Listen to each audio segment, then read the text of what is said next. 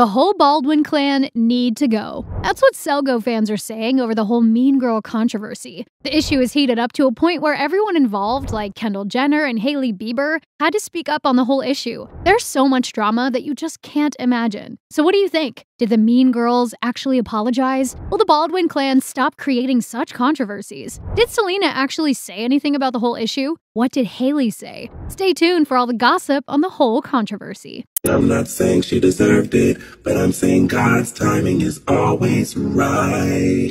The whole controversy is about this video wherein the three amigos, Hailey, Kendall, and Sky, are supposedly taking a dig at Selgo and sort of justifying the whole body shaming incident that took place after her vacation pictures went viral and saying that she sort of deserved the whole thing. That's mean indeed. Here's some context for you if you missed that part of the gossip. A few days ago, Selena went on vacation to Cabo San Lucas, Mexico, and made headlines when a popular pop culture Twitter account called @popbase posted pictures from her vacation. The pictures featured Selgo slaying in a black bikini, and the Twitter account captioned it, "Selena Gomez looks gorgeous as she poses for paparazzi in Cabo." But seemingly that wasn't enough for trolls, and they did what they had to do, and they were very bitter about it. One person wrote, "She's gotta lose some weight. She looking tubby." Another one seconded that and said, "Oh, she's huge." And another one gave a suggestion to the pop star. She needs to hit the gym instead of being obsessed over pretty models. Well, coming over to the topic, fans have been speculating that Kendall, Hailey, and Sky did it on purpose to send a message to Selgo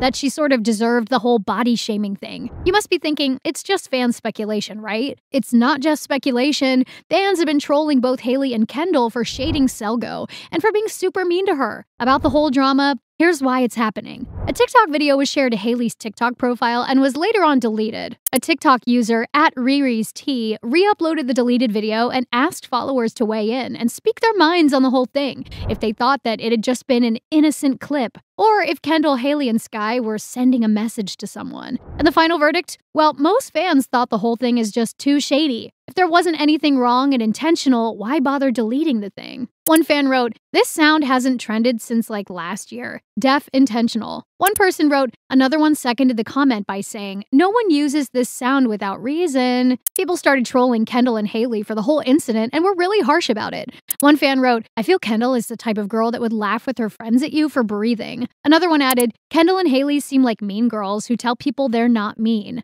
This whole thing reached a point where Hailey and the girls had to comment on the whole thing. Hailey commented on Riri'sT's video and said, "I never comment on this type of thing, but we were just having a girls' night and did a random TikTok sound for fun. It's not directed at anyone." Dude, she is seriously so naive. She commented on the whole thing, like, why? When you know that there's so much wrong floating against you, you don't give them yet another reason to add to the list. It's Selgo, Hailey. Obviously, things are going to heat up, and when you know your history and the way things have been in the past, this is the dumbest thing you could do at this moment. Just a few months back, Hailey, in conversation with Alexander Cooper, said, "I respect her. There's no drama personally. That's why I'm like, it's all respect. It's all love." That's also why I feel like if everybody on our side knows what happened and we're good, and we could walk away from it with clarity and respect, then like, that's fine. She then explained how the three, Hailey, Justin, and Selena of them, talked about their relationships, and it brought a clear understanding from all sides, saying it gave her a lot of peace and that the three of them know what happened. It is what it is. You're never going to be able to correct every narrative, and there's going to be new ones that come. It's never going to end. And that's why I get to the point. That's why I didn't speak about a lot of this stuff. Fans have always trolled Hailey, but she couldn't get a hold of them, and Selgo was always able to tackle her haters. Previously, it was alleged that Hailey asked Selgo for help on all the trolling that had been happening, where she was being termed as the villain in the threesome.